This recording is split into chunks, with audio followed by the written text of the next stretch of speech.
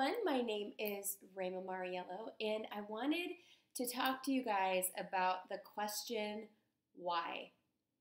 I know a lot of times when we walk through really painful circumstances, trials that were unexpected, things that are just unfair in life that happen to us personally or to those we know one of the big questions, even as a believer, is why did this happen?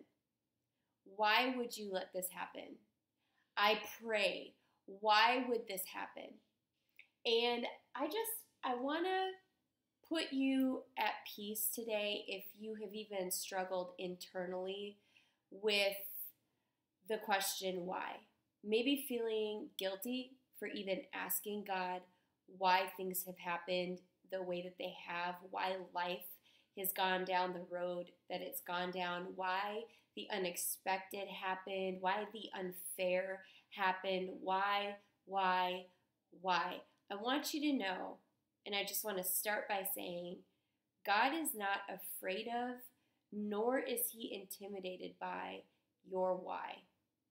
He is not sitting up in heaven concerned about his authority, even concerned about your right standing with him when you ask him why. However, we also need to be at peace with the fact that we may not get the answer to that question on this side of heaven. Life is ugly. Jesus promised that we would have trials in this lifetime. Paul considered it joy when we have trials of many kind, when we are persecuted. We have to understand that once we give our lives to the Lord, that does not exclude us from a life of pain and a life of trial and tribulation. I wish it was, but it's just not. It's never promised to us. And if you were promised when you got saved that life would be completely removed and void of any trials or problems or pain, they lied to you. I know our family, we've gone through tragic situations, devastating situations, painful situations. And every single time that happened, I asked God, why? Why would you let this happen to our family? And just angry that things happened the way that they did. And I never once felt like God turned his back on me because I had to wrestle with the why. Now, I think it's completely okay to ask why things happened. But what we need to realize is that we can't stay stuck in the why.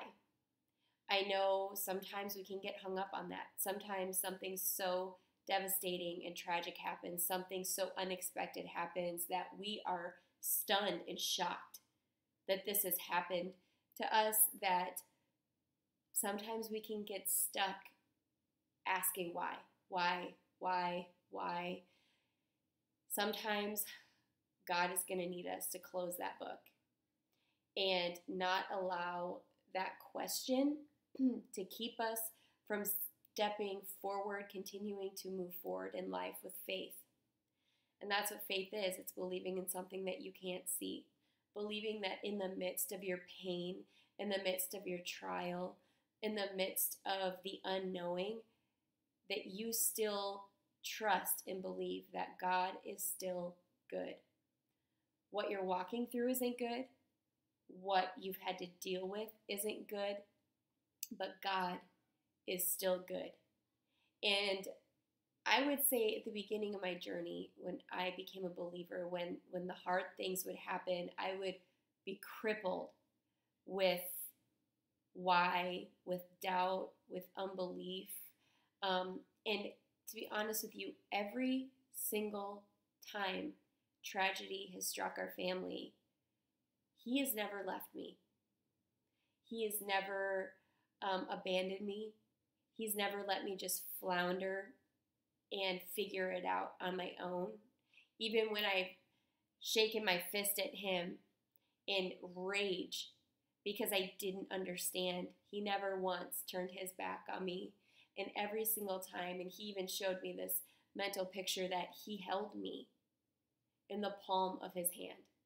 He never let me go through my crying, through my questioning, through my pain, through the seasons I've had to wrestle with God on certain things.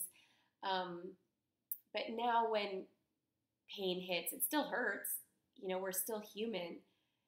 But he has been so constant, and he has been so consistent through every single one of those circumstances that I don't question that he's going to open a door, provide a way, heal wounds, restore broken things. I don't doubt that he'll do that.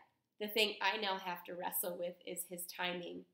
I have to have peace with his timing is perfect. His timing is better than mine. But I haven't stopped asking why. And I think all throughout our life, even kids are curious. They ask questions about everything, which drives me bananas. But they're just naturally curious. And I think somewhere along the line, we will stop asking why about the wonders of God, but we will consistently ask why about the hard things in life. I'm a good person. Why did this happen? I was faithful. Why was my spouse unfaithful? I raised my kids in the church. Why did they drift? These are all very real questions that many people wrestle with. I thought I was set free from that addiction. Why am I so overwhelmed with the desire to do drugs or to drink excessively? Why? And as I was really praying about this and kind of really processing through this question in particular, this why in life, especially in the hard times, God brought me back to the fact that Jesus also asked God why in a very painful moment when he was hanging on that cross. And it says in Matthew 25, let me find it really quickly. Matthew 27, verse 46. It says, my God, why have you forsaken me? As he was hanging on the cross, knowing what he was doing was for the salvation of all mankind, he still, in his moment of pain, asked God, why? And I think it was to fulfill prophecy, for sure. But I also think that this is a beautiful picture God painted of Jesus's humanity. In that moment, he was fully God and fully man, and it is displayed so beautifully in that moment on the cross. He was beaten for us. The guilt and the shame that we should carry, the condemnation that we should carry was placed on him as he was physically and literally nailed to a cross, flesh hanging on to his back, bleeding, barely able to breathe. He was human. His body was fragile and broken and bruised for us. And in that moment of humanity, he asked God the same question that we ask, why? And at no point in time did God look at Jesus and take away the fact that he was our Savior in that moment because of his question, why? So I just want to show you that you have a Savior, Jesus, that you can relate to on a very real and personal level, because he was in emotional pain, physical pain as he hung there on the cross doing what it is he came to earth to do. And he still, in his humanity, asked God why. And God didn't remove Jesus's purpose and mission from him because of that question. And so maybe you are struggling, or you are wrestling, or you are feeling really conflicted, or maybe even condemned because you have asked God why, and you think, I should have all the faith in the world. No matter what I face, no matter what I walk through, the question why should never come out of my lips. It should never be a thought that I have. And I want to give you some peace and let you know it's okay to ask God why. We ask God why birds fly. We ask God why flowers look the way they do. We ask God why kids for about 17 years are crazy people. Like, we ask God these questions, why? But for some reason, when it translates to us walking through a painful season, we can feel convicted about asking why, as if we don't have the right to ask God that question anymore when trial comes our way. And I want you to know it's okay. It's okay to ask why. And sometimes He will answer, and sometimes He won't.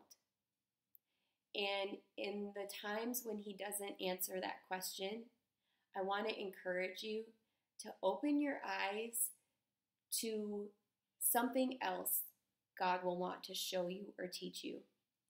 That even though He may not answer why, He may show you, I am still your provider. I will still restore. I will still heal. I will still open doors. I will still move mountains. I am still a God of justice. I am still a God who loves you fiercely. So we will walk through life with the why unanswered. And that's okay too. Because God has never failed us, and He's not going to start now. Pain will come. It's just a part of life. But I don't want you to feel guilty for asking the question why, but I also want to encourage you to not get stuck in the why.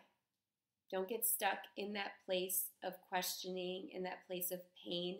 At some point, we have to move past the why and step into a posture of faith, trusting and believing and knowing that God is going to take care of us. It hurts, and God understands it hurts. Jesus can relate to this pain. And so we have a Savior that we can pray to. We have a God who is not afraid of our questions, that we can pray to, who will give us peace and comfort when we feel like our lives are in complete ruins, in complete chaos. So I just hope that this encourages you, those of you who are walking through seasons that are painful, circumstances that were unexpected, tragedies that you didn't see coming. And I want to let you know why is okay. But at some point, release yourself from why and step into faith, believing that God loves you, He believes in you, He is for you, and He will provide for you in these seasons in ways that you've never seen Him provide before. So I hope that this encourages you. I hope that you'll share this with somebody that it would encourage and that they can relate to. Like this video, follow me on YouTube with the subscribe button, and I will see you guys soon.